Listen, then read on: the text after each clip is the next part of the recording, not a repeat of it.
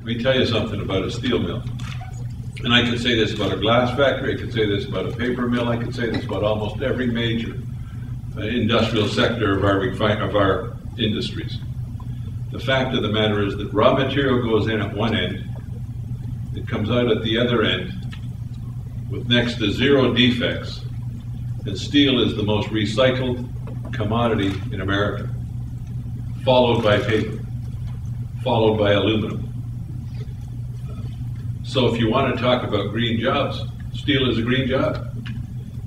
The fact of the matter is, while we're losing our industrial heartland to places like China, and I'm not blaming the Chinese, by the way, they're doing what we ought to be doing.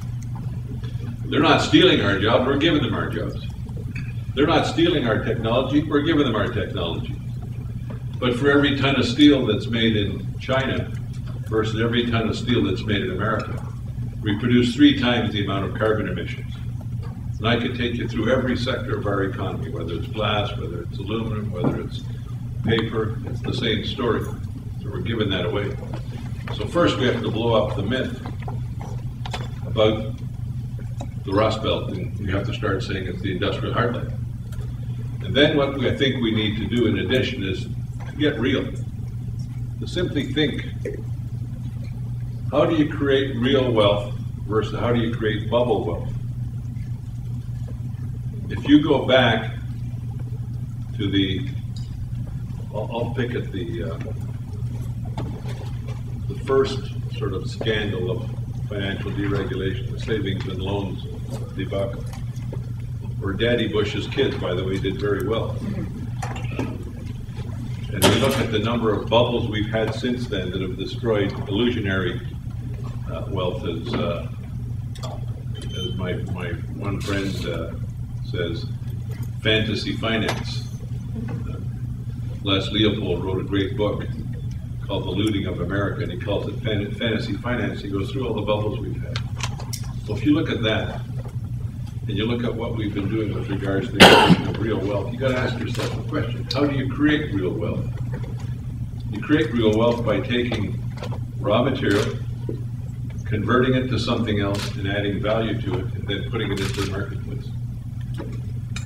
Whether it's the marketplace of real ideas, or whether it's the marketplace of durable goods. Well, right now, America is suffering a daily loss, Bob said, of $2 billion a day. Now the question is, for an economy that's spending now pretty much a given 16% of its GDP for a healthcare system that's broken, that's probably spending closer to 20% of its GDP in the military side, and that is borrowing $2 billion a day because they can't make anything. The question is, how do you get out of that mess?